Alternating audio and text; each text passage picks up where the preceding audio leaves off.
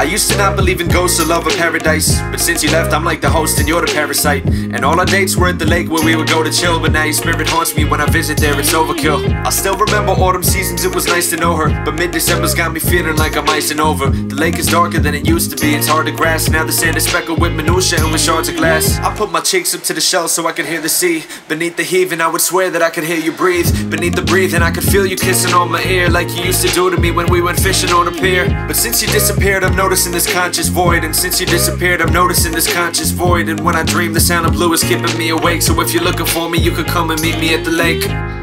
You can meet me at the lake. If you're looking for me you can meet me at the lake. Cause you've been keeping me awake, so if you're looking for me babe, meet me at the lake.